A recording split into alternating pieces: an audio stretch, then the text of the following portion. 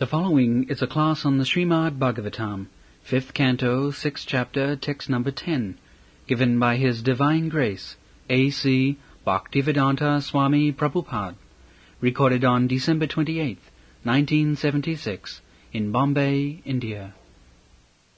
The Varnashram Dharma, that is beginning of human civilization.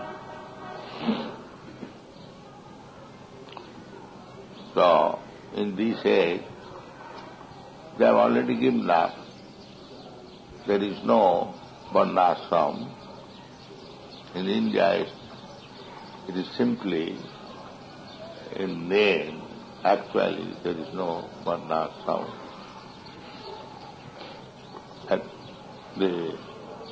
most of the people, they are Sudras. But without Varnashram, there cannot be any human civilization, because the aim of human life is to understand God. That is the aim of human life. Unfortunately, they have given up this idea.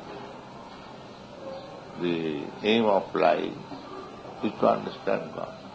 You inquire all over the world, 99.9% will deny God, or they have no clear idea of God. Even the so-called religionists, they have also no clear idea.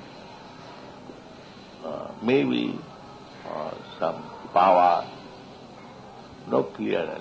And neither they are interested to know. But so far we are concerned, we have got full description of the Lord and His pastimes, His activities, everything is recorded in the Srimad Bhagavatam and other Vedic literature. And God says in the Bhagavad Gita personally that I was existing in the past and I shall continue to exist in the future. Similarly, the living entities, they also existed in the past and they will continue to exist in the future individually. That is stated in the Bhagavad Gita in the 2nd chapter. It is not that we shall be finished in future and there was no existence in the past. No, we are both of us. We are eternal. God, Krishna, and we living entities, we are eternal. Svahannati hannamane sarire. Our destruction of this material body does not mean we, a spirit soul, we are destroyed. No. To understand this truth, the Varnashram system requires.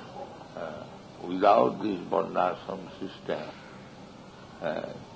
nobody can understand that we are individual person, we existed in the past and we shall exist in the future. And we are existing at present, anyone can understand. There was no change in the past, neither there will be change in the future. Simply, we change the dress. Tatha dehantara prapti dhira sattvam. This is our self-knowledge. This is called Atma Tattva Jnana. But people in the present day, they are not interested. Apasyanam Atma Tattvam. Javanna jigyasatve atmatatyam paramavastavad abodhujata javanna jigyasatve atmatatyam. Our activities, they are all defeat. The difference is that you are constructing these huge, gorgeous buildings, and another person also constructing another huge skyscraper building. So what is the difference? The difference is here we are doing on the Atma Tattva, and they are doing for being defeated in the material world. That is the difference. You will find the same activities dealing with stones and bricks and workers, engineers, but one is based on Atma Tattva and the other is based on without the Atma Tattva. That is different. Sometimes bhakti is observed similar to the activities of the Kurmis, but there is difference.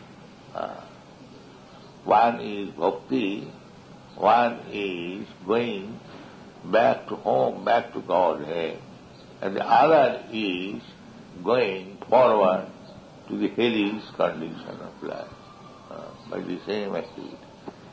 This is the technique. How it is possible? It is possible. By practical example, it is said in the Shastras, it's like if you take more quantity of milk preparation, you get diarrhea. But the same milk preparation, sugar is there, it will stop diarrhea. Both of them are milk preparations.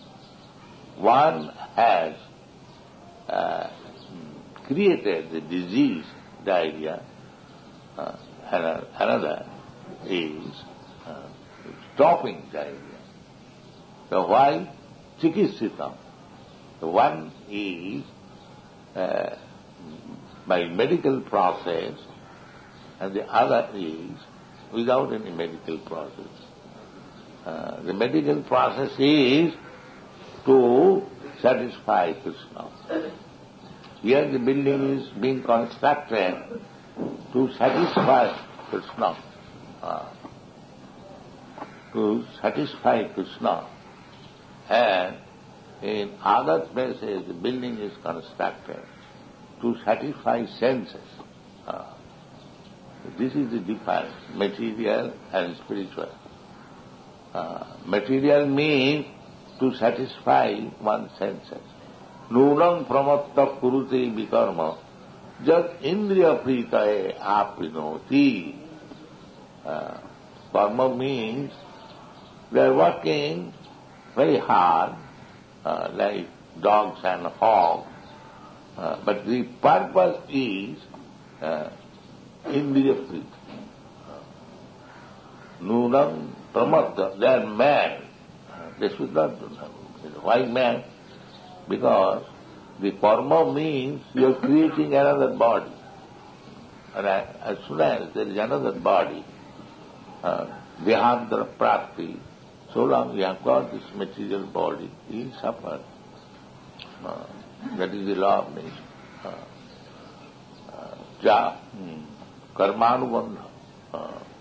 Javanna priti mai devi tavat karmanubandha. The karmanubandha will continue. Therefore, in the Shastra, it is recommended jagyartha karma annatra karma bandhana. Don't act anything except for the satisfaction of Krishna. That is Krishna consciousness. If you do anything for your sense gratification, that means you are being bound up by the laws of karma. Laws of karma, it is very strict according to the modes of activities, Purusha Prakritistha Opi, Bhunte Karmajan Guna. So we should be very much careful not to be afflicted by the karmanubandha. This is a very delicate task, that they do not know what is the importance of the varnashram dharma. They have broken it, they don't like this, they want to say classless society. Classless society cannot be. Even in Russia, the communist country, they wanted to break down the classless society, but they cannot manage. They have now created a manager class and the worker class. Why manager class? Make it classless. But that is not possible. Therefore, in the society, there must be managers and the workers. Without this, you cannot work. You cannot keep any systematic. So the managers, the varnashram dharma, the managers, the Brahman and the Kshatriyas, and the workers, the Vaishyas and the Shudras. And less than that, less than the Shudras, the Chandalas, they are to be fully controlled. Because they do not know the regulatory principles of life. They are called Chandala. So they are described in this Shastra. So the Kshatriyas, they used to keep these Chandalas under full control. Otherwise the society would be lost. Unfortunately, there is no Kshatriya, there is no Brahmana, there is no control of the Chandalas, and the whole world is in chaotic condition. So the Krishna consciousness movement is an attempt, because the Chandalas are majority and we are very minority, but still little portion of good things is still good, and large amount of bad things that is bad. That is not good. So here it is stated, the people who are lowest amongst men and bewildered by the illusory energy. This is bewilderment. What is that bewilderment? They are trying to be happy by material adjustment. This morning we were discussing of the aircraft. It is very good to fly in the air, but at any moment the whole plane may be crushed and all of them finished. So this kind of material adjustment will not help us. This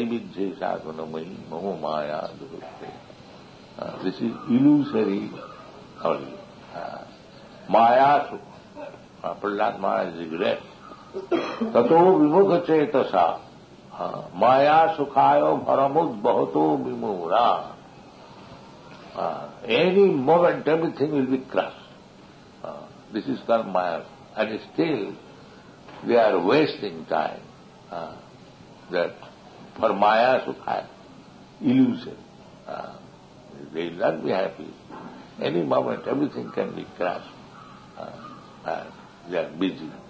Therefore, this modern civilization is most dangerous civilization, soul-killing civilization. The human being got the chance of understanding God, but they are being refused by the authorities to understand God. Rather, if somebody wants to understand, he is checked, he is harassed by the name of brainwashing and mind control. This is Kali Yuga. Thank you very much.